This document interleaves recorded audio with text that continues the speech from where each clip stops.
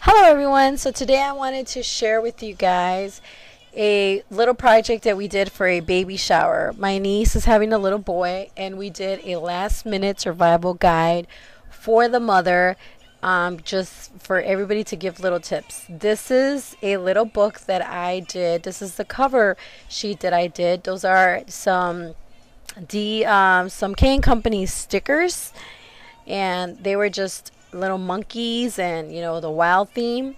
And the paper is from the Wild Thing paper stack by DCW.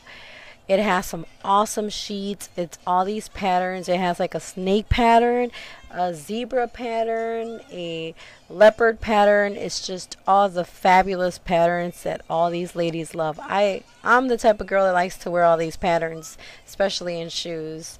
And my sister-in-law could vouch for me because I really, really do love that. So these are all the patterns. They're super awesome and super fun. So our challenge was that day figure out how many things we can come up with using that paper, because it was $20. My niece paid $20 for the thing. She didn't even print a coupon, so we decided to use it to make these beautiful cups. Now there was going to be pudding on those cups, and I used my die cuts with the little baby patterns with little animals, and then I used that paper, and that paper was awesome. So this is the Gone Wild paper stack, and this paper stack, ladies, is awesome. So I just used it. We just cut little strips and we used it to wrap around these solo cups, and those solo cups were for rice pudding and jello that we were going to put out the next day. Excuse the glue dried clear, but my niece was helping me and she just went off on the glue. She's like Savannah.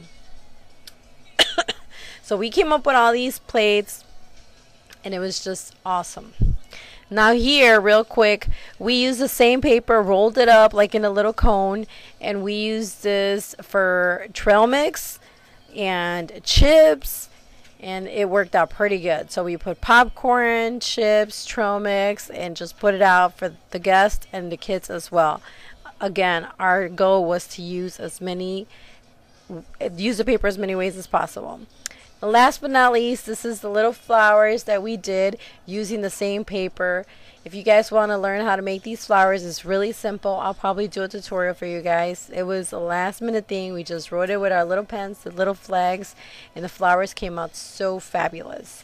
So it was so much fun, and we really ended up doing so many things. And this is only what I recorded, and we honestly did a lot.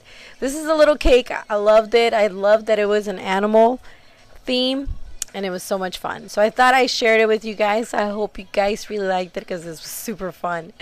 All right, guys, thanks for